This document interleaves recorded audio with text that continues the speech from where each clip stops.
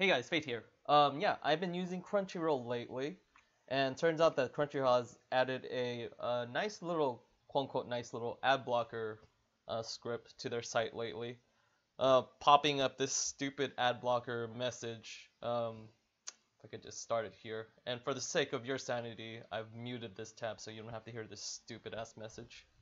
So that, yeah, when you start this video, you'll see this stupid ad blocker message like, hey, yeah, I'm blocking it. You're blocking ads, blah, blah, blah. You should not unblock them, blah, blah, blah, blah, blah, and so forth.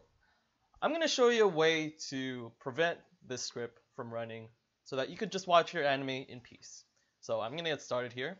So first off, we're going to see what this element is being referenced to by right-clicking on the element here and selecting Inspect Element.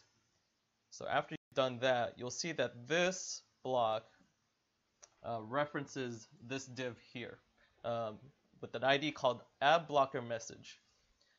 What we want to do is we want to find the script that adds to this Adblocker message and runs the script that runs this video automatically.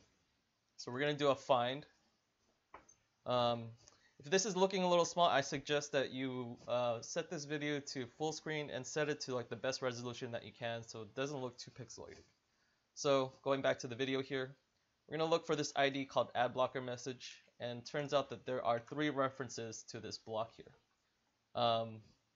Primarily, we want to look for the JavaScript that contains this this element, and it turns out it's this JavaScript here called adblocker _message _ strategy.js.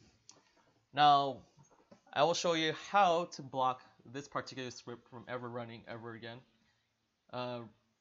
Even when they have this like weird directory, it looks like this directory will change over time because it looks like here that this particular folder is labeled with a timestamp. In this case, it's 2016/3/22, which is I think today actually.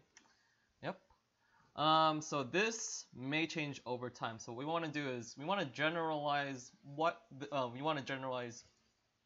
the hyperlink or this particular reference to this script, so that regardless of what they reference or where they put the reference to this script on their side, it's not going to change our process on our side unless they decide to even change even the root of this particular of their JavaScript, which is this JS folder here.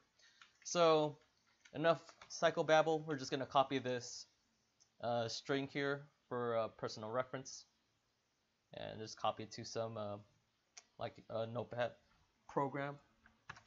And as you see here, I'm semi spoiling you guys here that we're gonna add this script here later. If you guys, forgot to mention, if you guys don't have NoScript, I suggest you install it right now because this is absolutely necessary for this fix. So what we want to do is right-click back on our browser here, go to NoScript Options. We want to look at the Advanced tab and at the Application Boundaries Enforcer. This is like a quote-unquote firewall, like a pseudo firewall-like system that we could specify for a particular site what kind of action that the browser, or in this case NoScript, will do for this particular site. So for this script, you want to look at the user's rule sets, and you could type anything here. And in order to block this particular script from ever running again, I'm going to pop this back up. So we want to block this script, but if they ever change the directory of where the script is located, it's going to break our script if you decide to use this initial reference. If you use this reference directly, it's not going to work if they decide to change the directory. So what you want to do is ABE uses like a regular expression type system, where for this folder, instead of looking at just this particular folder, we're going to replace this whole entire string in that portion with a asterisk. What this tells us is for this site that begins with http.static or /static.ak blah blah blah blah blah / the JS directory anything that follows after that, and wherever the adblocker underscore message underscore strategy.js is located, you want to deny this request. So this is what this script is pretty much doing. So we want to copy these 2 lines here. Again, you want to replace this portion here with an asterisk telling you that regardless of where it is, as long as it belongs in the JS root folder, wherever this file, we want to block this file, and you want to end it with another asterisk at the end, just because that is the syntax of the ABE system here. So what I'm going to do is write that here in the bottom. So what I'm telling here, again, I repeated before, for this site, for this script, we want to deny the request.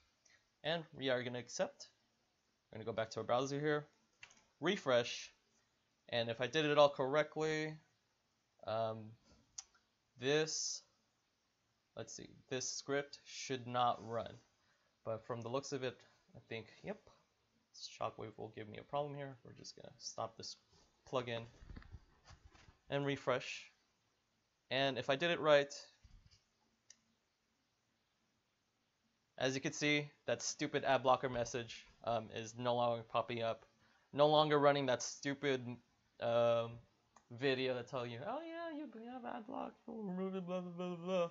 And once again, I could watch my anime in peace.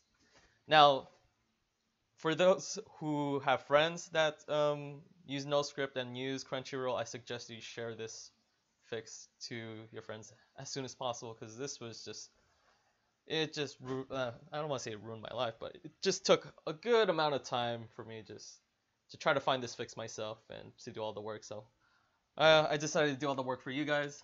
So there you go. Alright guys, that's it. This is Fate. Hope to see you guys later. Hey, see ya.